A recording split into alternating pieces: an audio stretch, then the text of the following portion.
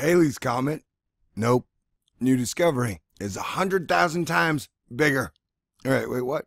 So they found a comet 5 times the size of our sun.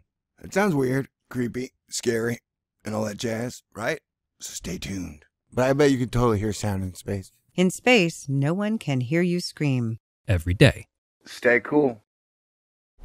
T-minus 5, 4, 3, 2, 1. Hit the button, baby. Party dance time. Yeah, for me. An update.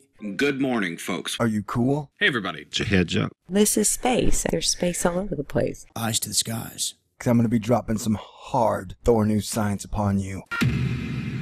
This is a Thor News presentation. Thor News presents... Alright, this wonderful article by Sean Roseman on USA Today. Today, astronomers in Germany have found a massive comet-like object packed with the essentials of life. Water, nitrogen, carbon, oxygen, sulfur, and complaining. Wait, before you get scared, have no fear. I'm sure it's trillions of light years away. Really far away. If it was dangerous, it wouldn't tell us about it, so have heart. Also, science passed a law saying that no deadly celestial objects are allowed within 5 light years of planet Earth. So you can rest easy, buddy.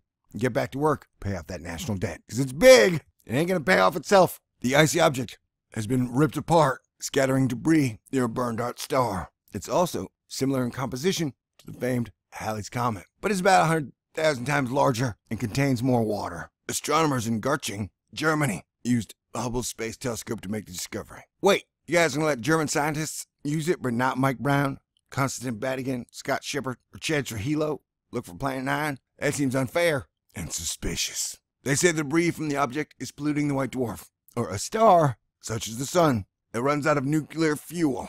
The white dwarf is located about 170 light years away from Earth. Alright, whew, see? I was real worried for a second there. Real worried. It's the first time scientists have discovered comet-like material in a white dwarf's atmosphere. About a quarter to a half of the white dwarfs are polluted by the debris of asteroid-like bodies. Well, they gotta be white dwarfs. Why can't they be like stellarly diverse quality dwarfs? Wait, shit. I mean, dwarf is like not a good thingy. Like stellarly diverse, equality-friendly celestial objects. That's what you should call them. Make sure nobody gets offended, ever. The discovery also suggests there could be planets that have survived the star's demise. Survived, buddy. Those planets, the astronomer said, may have drawn the icy object toward the white dwarf. What? So how big are they? If they can draw some giant massive 5 sun-sized thingy to a white dwarf. And doesn't it have its own drawing power? It's a lot like Taylor Swift. The cosmic find also tells researchers that there may be a belt of comets orbiting the burned-out star similar to the solar system's Kuiper belt near Neptune. What? So we have a giant... Oh my god. That's crazy. Okay, be scared again, and I don't even know why. The comets from the Kuiper belt, NASA said, may be responsible for providing water. No, they're not! That's just stupid. And other material that served as the basis for the creation of Earth billions of years ago. The researcher who led the discovery team, C.I. Zhu, said this is the first time nitrogen has been found in debris falling onto a white dwarf. Nitrogen is a very important element for life as we know it. This particular object is rich in nitrogen, more so than any object observed in our solar system. Oh wow, okay, so that was fascinating. Another wonderful story from 170 light years away. Maybe one day the ESA, NASA, science will come up with technology that will allow us to find really cool shit within our own solar system. And personally, I cannot wait for that day. Sounds like a great day. Alright? So, this little weekend fluff piece is brought to you by me, USA Today, NASA, Germany, and science. So, make of it what you will, people. And have a great weekend.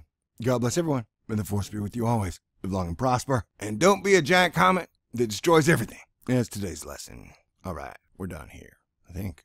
This is pretty short for me. I guess it was kind of a fluffy article. So now I'm just trying to fluff up my own video at the end talking nonsense. That is rude. Can't waste your time like that. Okay, I gotta hit the button.